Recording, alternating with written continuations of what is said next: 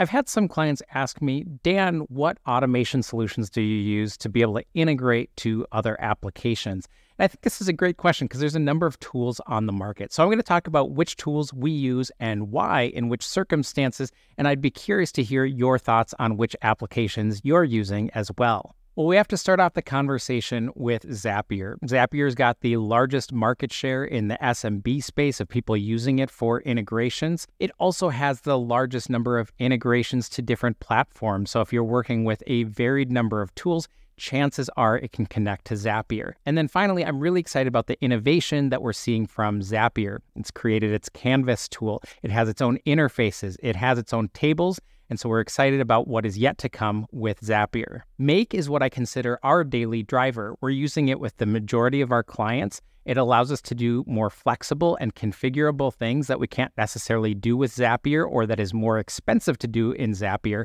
And that cost is really a big part of this too, because the way that Make prices their operations typically makes it significantly cheaper to be able to have your automations run than using a tool like Zapier. Pipedream is another tool that we've been using recently with our clients, especially when it can help to use a little bit of code to go a long ways. So I'll give you an example. We've been doing some reporting, and if you think about spreadsheets, a lot of the other automation tools out there, every single row in a spreadsheet is going to cost that against you. And if we can use a little bit of code and be able to process a lot of information and inject it into a report, that can be a huge cost savings. So we were able to take a report that would take several $100s to run on a different automation platform, write some code, and it works beautifully in Pipedream. A similar tool is N8N. And if you're looking for an open source tool, this is the option for you.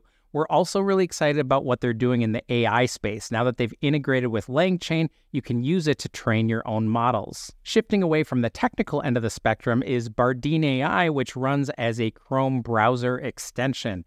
This allows you to have both manual and automatically triggered processes. It's a very simple UI, easy to use, and we like it especially anytime that we're integrating with an AI tool or data enrichment tool, because you don't have to pay for those additional subscriptions. You can get that all handled through Bardeen. Now, oftentimes it's hard to get a client to change their business processes to adapt to your integration platform. And in the case of Ply, you really don't have to do that, because in Ply, you can add buttons contextually in the applications that you're using. So if you have Gmail, you could add a button in the compose section, which kicks off a process, which makes Ply a great tool to use to augment your existing tech stack. And the newcomer we have in the bunch is Relay, which recently released. It was on Product Hunt. The part that I'm really excited about, it feels similar to Zapier in some ways, but there's two pieces I really like. One is the ability to have a really end-to-end workflow process. Oftentimes in integrations, we get separated from the business because we say, oh, we have to do one Zap or one automation for this part of the process and another one later in the process. Well, think about it this way. Let's say you had someone book an event with Calendly. You could say, hey, now that they've booked, do this. Before the meeting, do that. After the meeting, transcribe the notes, send it to the customer. So it gives you more an end-to-end flavor for this. And the other thing it can do is it can involve a human. So if you need human intervention midway through an automation process, Relay allows you to do that. So how about you? Are you content with using a single automation and integration platform, or do you find yourself mixing and matching a little bit? I'd love to hear in the comments below. If you have any questions in getting set up with your no-code systems or your automations, feel free to reach out to automationhelpers.com, where we're offering free 30-minute consultations.